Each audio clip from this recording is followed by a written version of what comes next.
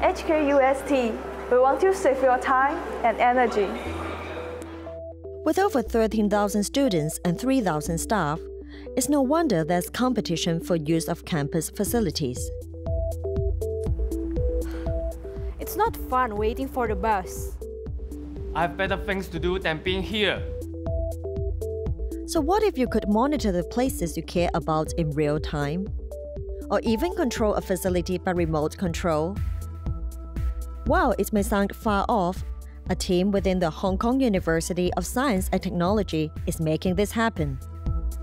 We call this the IoT campus. IoT stands for the Internet of Things, and is about the networking of physical objects and spaces with electronics and software. In 2015, they won awards for developing the first real-time tracker of a washing machine.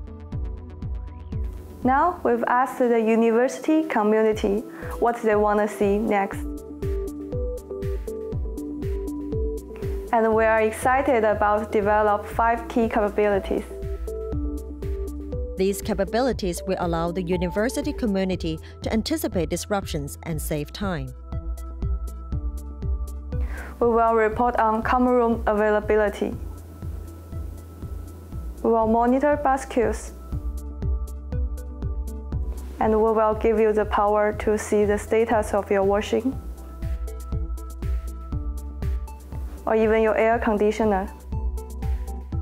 In turn, this information will also benefit the university, which will be able to better allocate resources based on accurate data. And the software and functionality can also be developed for other communities within Hong Kong. We can't do this alone.